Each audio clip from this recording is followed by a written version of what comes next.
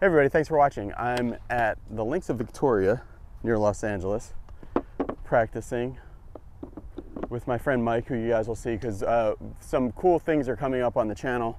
I'm going to be headed to Texas to see Dr. Kwan, who is probably the top, or certainly one of the top, probably the top golf biomechanic scientist in the world, who has done some really amazing stuff on modeling the golf swing in 3D. But beyond that, the stuff that I was really interested in that you saw on my channel, I'll try to link the video, was the stuff he did with the step drills. So, and how he equated pressure shifting through these step drills to be able to be the thing that really drives you into getting some really good golf shots and impact and stuff. So we're gonna go out there with Dr. Kwan and to his lab in Texas to see what's going on with that and bring it to you guys. So you're gonna wanna see that. So definitely click the subscribe button so you're notified, because we'll probably go live from the lab. And the only way to see the live is to be subscribed. And we're coming up on 100,000 subscribers, which I'm hoping will happen before I go to Texas, because we're only a few hundred away. All right, so today, we saw on the wheel, so I'll link that video as well. On the video with the wheel that was showing us was basically a double pendulum. So on any double pendulum, when you take it full, we were seeing it gets into a broken state like this, and not really into a lag state, unless we started the double pendulum short. So that was the big thing that I saw there, was really it showed kind of the mechanism that some golfers are using to keep it from flipping, is by having a pretty darn short golf swing.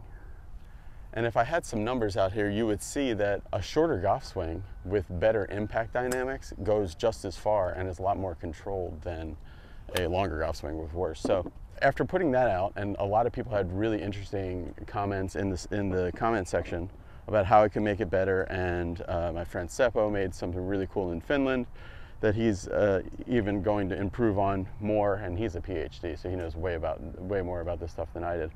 Then somebody sent me this guy Kevin Ryan's videos.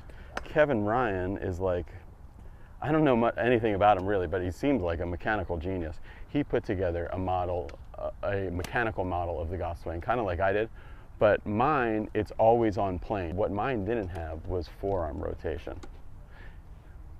So I'm gonna try to link a link to a little bit of his video about the Reiki effect, what he calls it. What Kevin Ryan's saying with the Reiki effect is, he's saying that golf pros are using a completely different mechanism than amateurs. He said amateurs are using the double pendulum, like I had on my wheel when you take it long.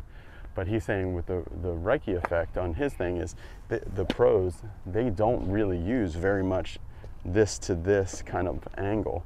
They use this a lot. So this angle stays pretty much the same, but this goes around.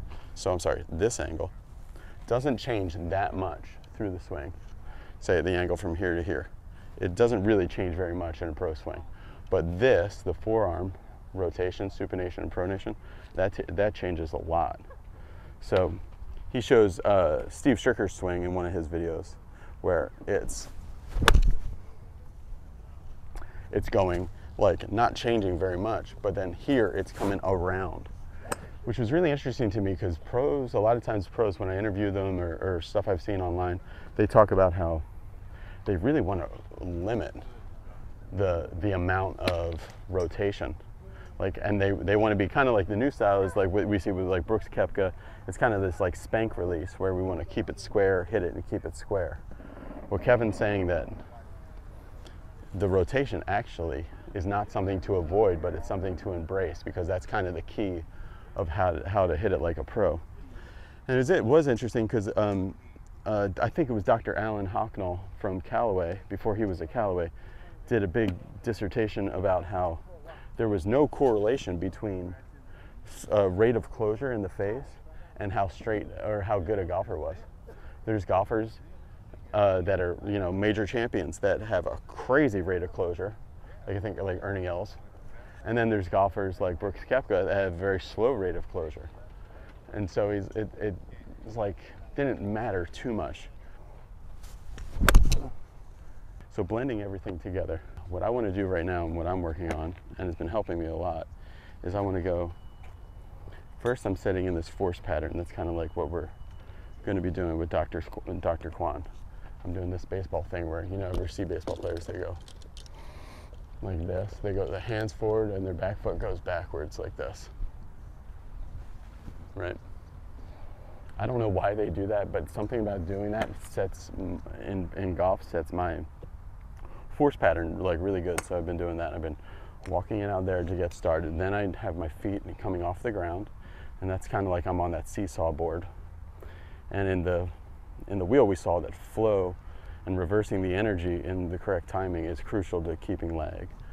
So here, and then I'm just heels, and then I'm going to do short swing. That then I feel like that face is all the way this way, just like that club, and so it's going to got to rotate. So it's this way, and then short swing. And that's good, nice and low and straight, and a little more squished than normal. That's super straight. Not totally the squish I want though.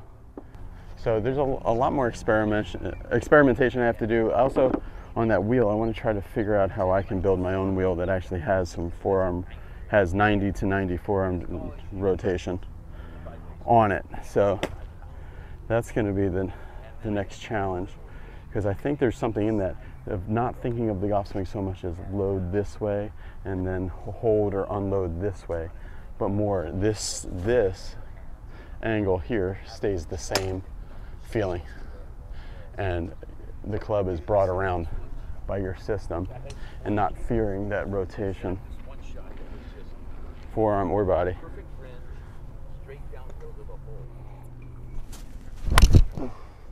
Yeah, it's perfect. All right, so it's a work in progress. Yeah, it's a work in progress. All right, this is a little transition to the next part of the video.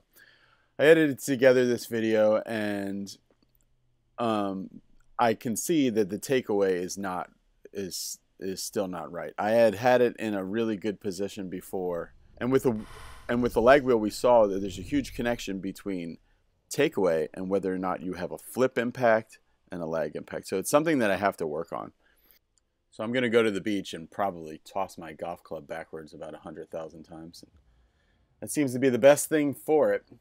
All right, so now the next part of the video. I am, just in the last year, I am now the assistant golf coach for a college in Palos Verdes, California. And we play golf here at Trump National Golf Course. So this is me out playing with the team the day after I shot that video. And what I wanted to show you here was just go through a little bit of a tee shot vlog.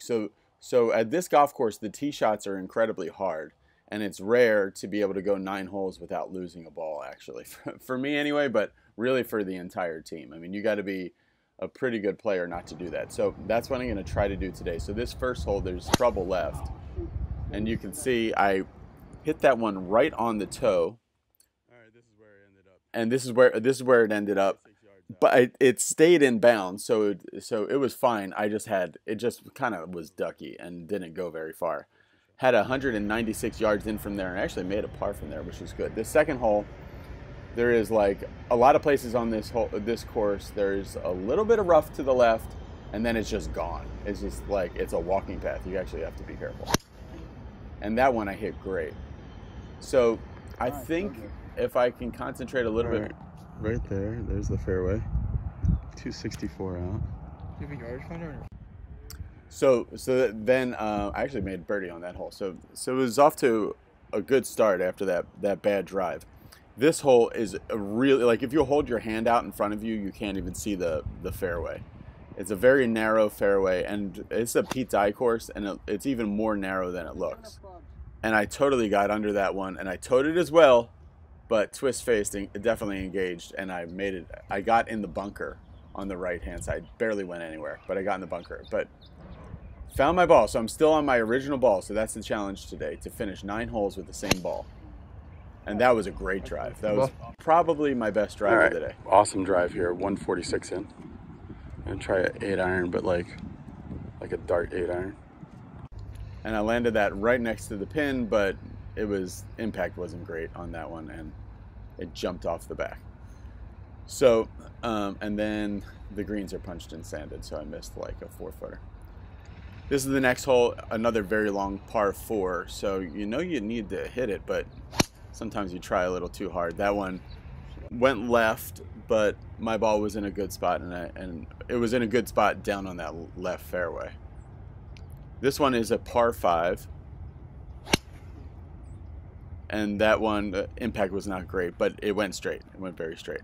So now a par 3, 200. I missed the other par 3, but I did okay on the other par 3. This is 210 yards with 4-iron over some water, and I hit that pin high to the right and made par. And finally, the 9th hole, which is insanely difficult here. This is 452, something like that. But the second shot is really what makes it hard. And you know that when you hit your shot. So some really good drives and a few really poor drives. But I successfully completed my little challenge. I kept my same golf ball throughout the entire 9 holes.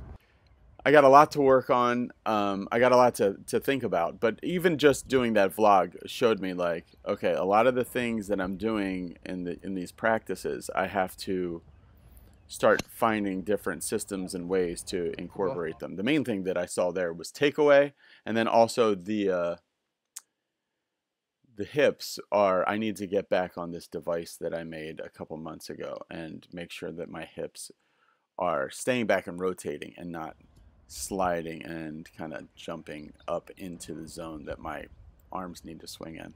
Any and all advice is appreciated. Thanks for watching, everybody. Click the subscribe button. Bye.